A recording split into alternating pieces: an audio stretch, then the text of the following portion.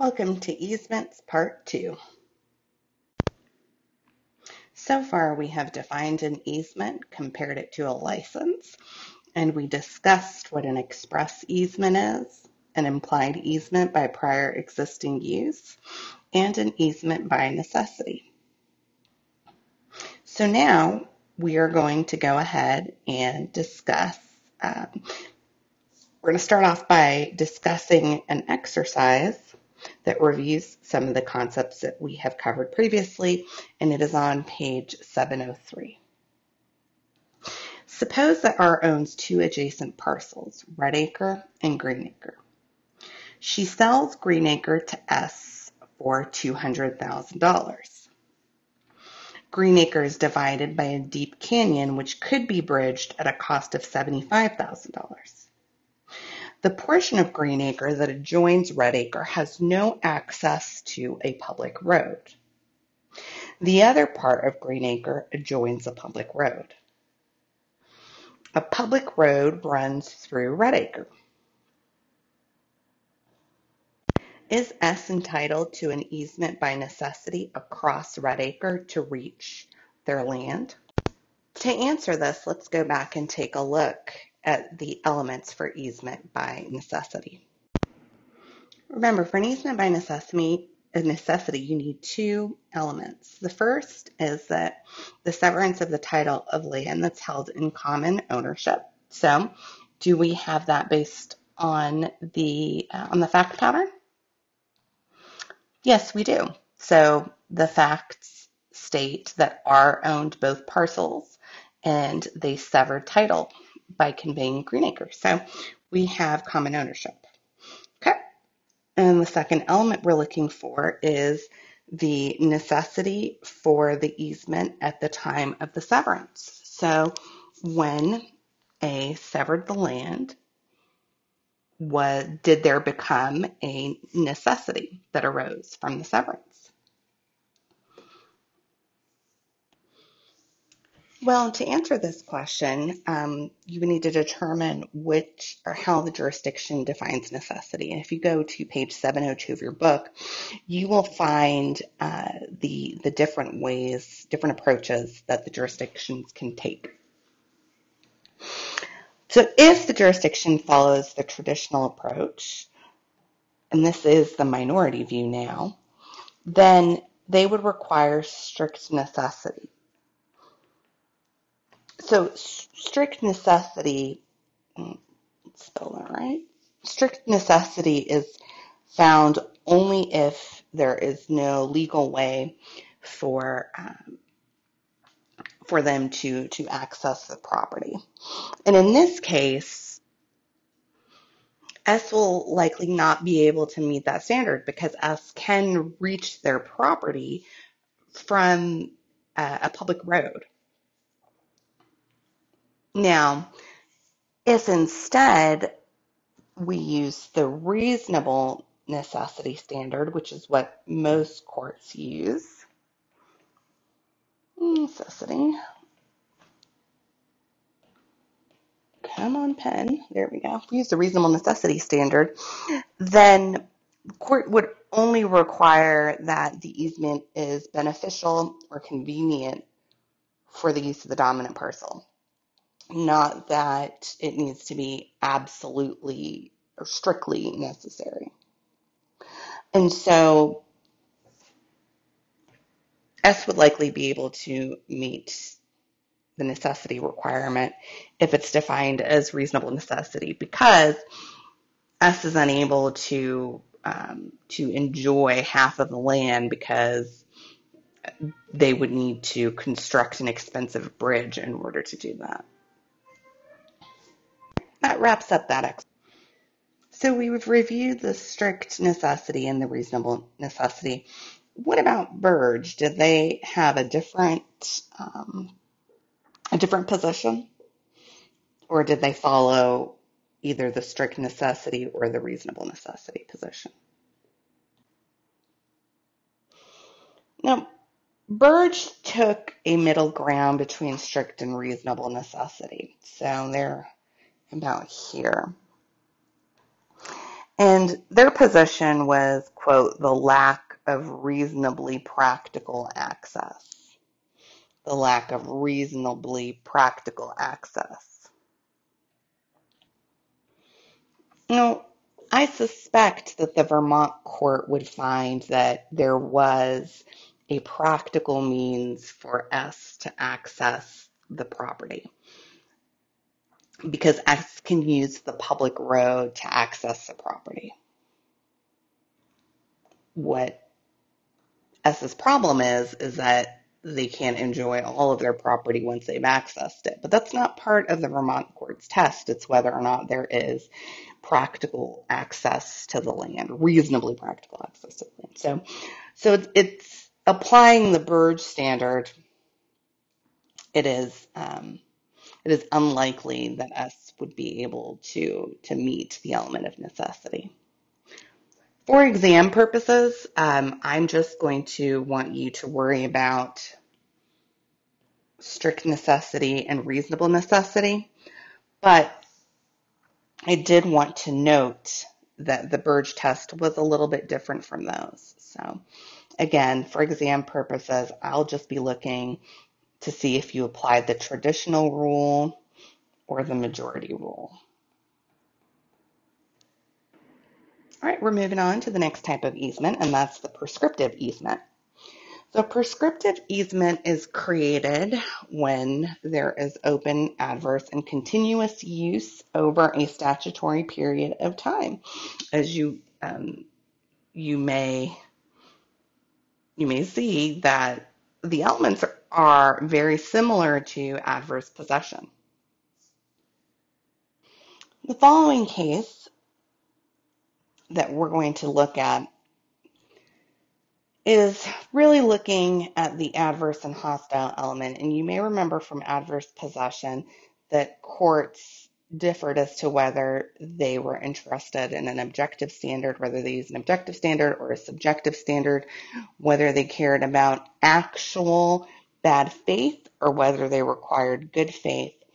So the following case the court is focused on whether or not they should use the objective standard and just presume adversity if all of the elements have been met, or if something a little bit more is required, right? So let's talk about Odell v. Stiegel. So the plaintiff, Odell, purchased the house here. And this house had two driveways. So they had this horseshoe-shaped driveway in the front, and then they had another driveway. And this here is a public road. This is the road at issue. So what's a little bit confusing about this case is that the defendants, the Stiegels, they didn't own this gravel lane. What they had was an easement to use the gravel lane to access their home. Now, the Stiegels objected to Odell's use of this gravel lane that they had an easement to. And so Odell sued, arguing that they had a prescriptive easement to access their home here because that is how they had accessed their home primarily. So Odell purchased the house in 2006, but they argued for tacking by noting that for several decades prior to 1999, there were visitors that used to use this path to get to this property because this used to be a church before it was the Odell's home. It used to be a church, and the visitors used to use this land to access the church here. In the trial court, the jury found for the Odells, and they found that they had a prescriptive easement. The opinion that we're reading is an opinion from the Supreme Court of Appeals, which is actually West Virginia's highest court. And they reversed the trial court's finding. So let's take a look at why. So the trial court found for Adele because they instructed the jury that as long as all of the other elements were met for the prescriptive easement, then adverse and hostile could be presumed. Well, the court rejected this. The Court of Appeals rejected this. And they argued that Odell did not meet the adverse and hostile element because Odell was unable to prove that they did not have the consent of the actual owners of the gravel lane, right? And so they could not show, they could not show the adverse and hostile element because while their use may have been open and notorious, may have been continuous, they were unable to show that their use was adverse and hostile. Also, they were relying on tacking to meet the statutory period. And so to do that, the Odells would have had to show that the church visitors also, their use was adverse and hostile. And they didn't have any evidence to show that the church goers were not using the land with the consent of the actual owner. So as you can see, this case has some unusual facts where the owner was not actually named in the suit, the owner of this gravel road. So why was this included then? Look, according to the book authors, they felt that this case did a really good job of presenting the issue of adversity. For our purposes, for the purposes of your exam, you're going to want to go through the same analysis on adverse and hostile as you would if it were an adverse possession case. So you're going to want to go over whether or not it was the objective standard where you can presume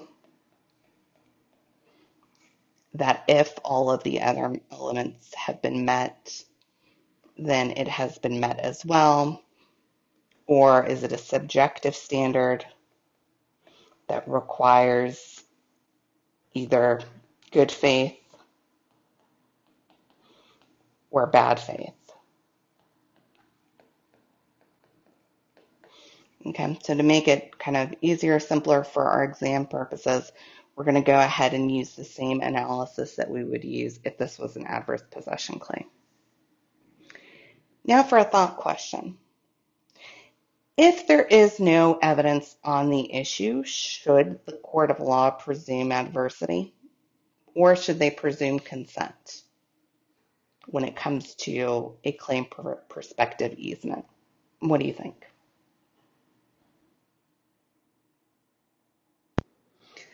The next type of easement we're going to discuss is an easement by estoppel.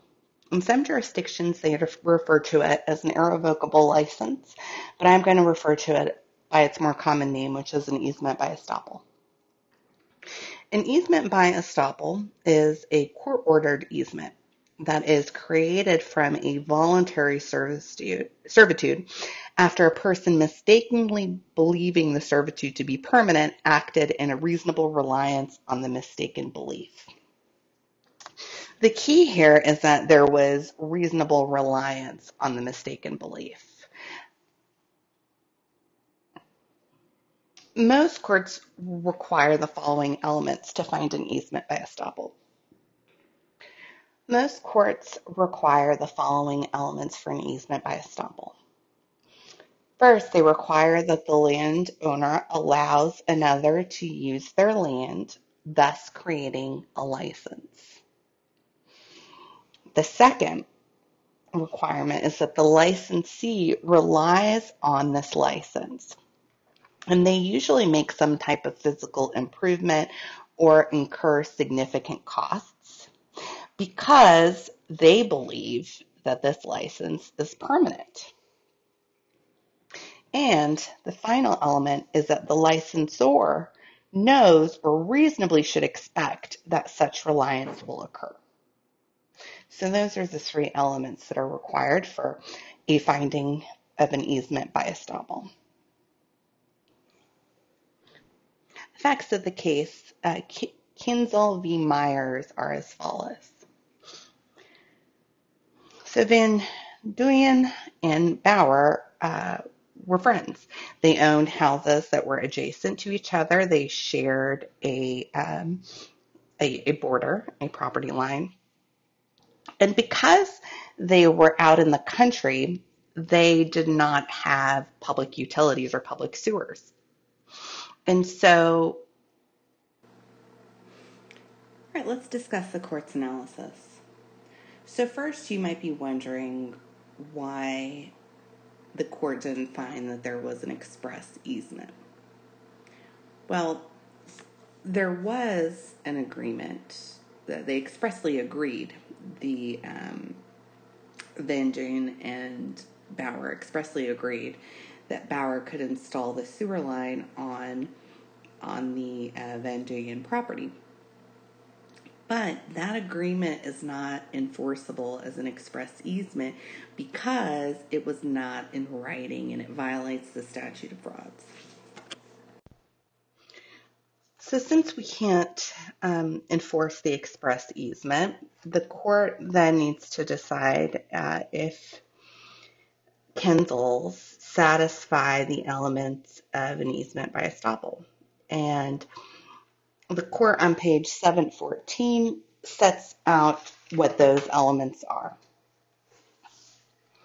So those elements are that the owner permits another to use the land under circumstances in which it was reasonable to foresee that the user would substantially change position, believing that permission would not be revoked, and the user did substantially change the position in reasonable reliance on that belief.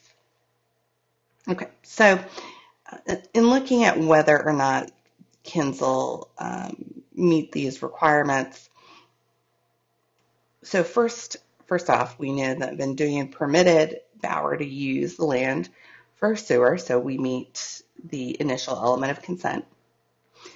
We know that Bauer changed her position by running the line through Van Duyn's property, so Bauer acted on Van Duyn's representation. Then 3, we know that it was reasonable for Bauer to assume that the easement was permanent or that the permission wouldn't be revoked. And 4, there would be injustice that would result if the easement wasn't recognized, because then Bauer's successors will need to install a new line. So because these elements have been met, the court found for Kinzel and held that the owner would be stopped from denying an existence of an easement. Let's do an easement by estoppel exercise. Let's say P owned a large parcel of rural land that adjoined a lake. He developed a vacation home subdivision on the property and sold all the lots. But he retained title to the 100-foot wide strip of land between the houses and the lake. He and the other homeowners in the subdivision often crossed the strip in P's presence to swim in the lake. And he never objected. Without asking P's permission, A spends $5,000 for lumber to build a dock at the waterline, partly on P's land and partly onto the lake bed. As H begins construction, P walks past and smiles pleasantly. After the dock is finished, P fences off the 100-foot strip posts a no trespassing sign, and begins to use the new dock himself. Does H have an easement by estoppel or an irrevocable license?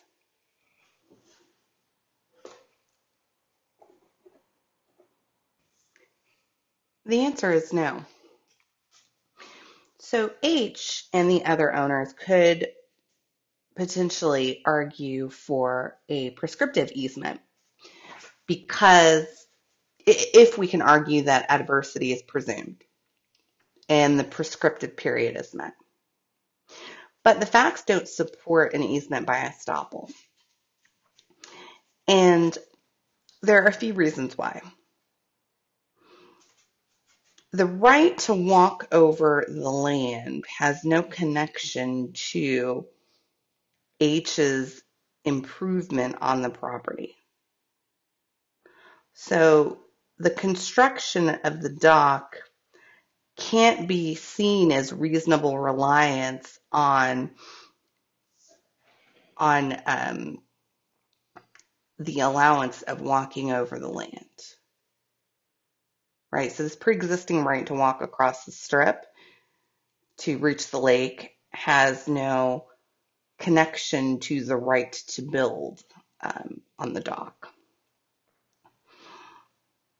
Well, what about P's smile? Could that be interpreted as giving H permission?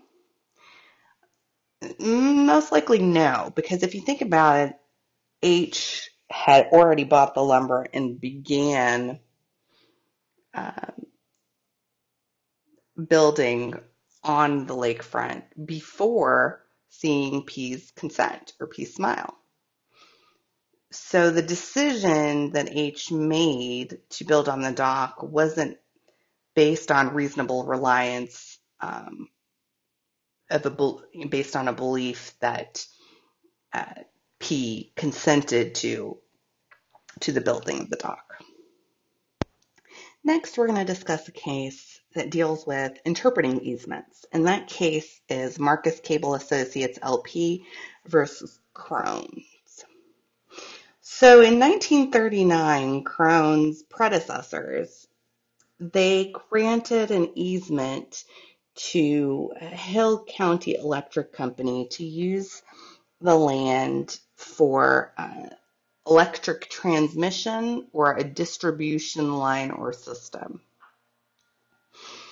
So this Hill County cooperatives installed a utility pole on the land and they put up some electricity cables. In 1991, the electric cooperative entered into a joint use agreement with a cable TV provider. And that agreement was later assigned to, the rights under that agreement was later assigned to Marcus Cable. Under that agreement, Marcus Cable would be allowed to attach cable lines to the electric company's existing poles. So Marcus Cable subsequently installed these cable lines over the land of the Crones. 7 years after they were installed, the Crones sued Marcus Cable for trespass, and they sought an injunction to compel the removal of the lines. The trial court granted a summary judgment in favor of Marcus Cable, and the Texas Court of Appeals reversed that decision. So the case we're about to discuss is the Texas Supreme Court's ruling, and they affirmed the Court of Appeals decision.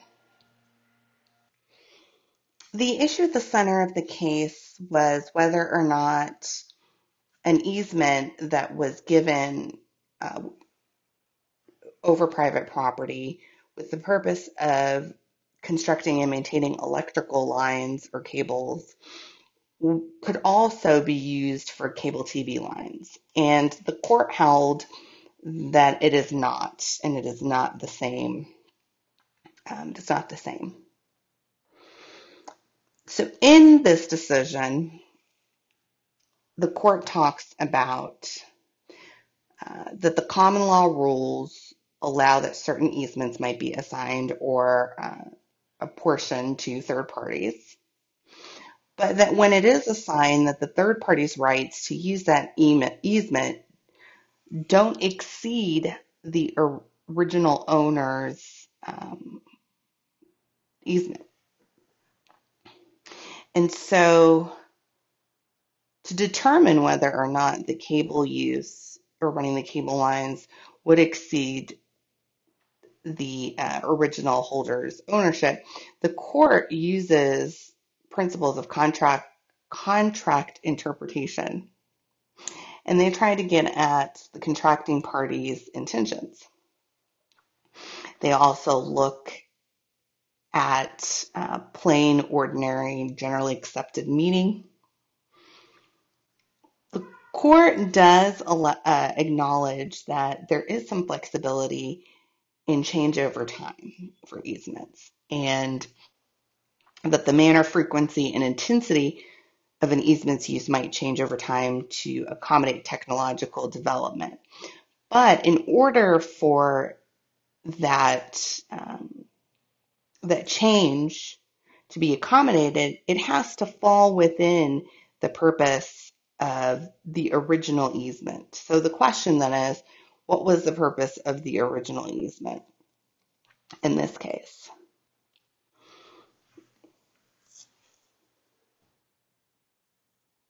The court opined that based on the language of the conveyance of the easement, the intention of the parties was to allow for the easement specifically to further the spread of electricity, and that other cases that were cited by Marcus Cable to justify their use, they were easements that were conveyed for the purpose of transmitting communication. So the court felt that transmitting communication is a broader purpose than language that purports to further the spread of electricity. And so that was the justification for their decision. Let's try to apply this line of analysis to some express easement hypotheticals. So the first is C's land is benefited by an 1880 easement providing access for wagons across D's servient land. Can C drive a car along the easement? Yes, he can. And that's because the purpose of the easement here was to provide access. It was for transportation. So the common law allows for changes to accommodate technological developments, which would be going from a wagon to a car. But the purpose of the easement stays the same because both vehicles are used for transportation. Look at the next hypothetical. E's land is benefited by an easement providing a right-of-way across F's servient land. Can E install underground electric lines in the right-of-way? The answer here, again, is yes. Now, you may not have known this, but a right-of-way is a very broad expression, basically. So the right-of-way clauses, they permit the holder to install utilities, pipelines, and the like. And so electric lines would be within the scope of purpose. Now, you do have an argument for arguing that it would only apply to use above land as opposed to below the land. So I do think that the court might waver on that issue, but overall, the answer would likely be yes. All right, this video ends here. We will continue on with termination of easements next.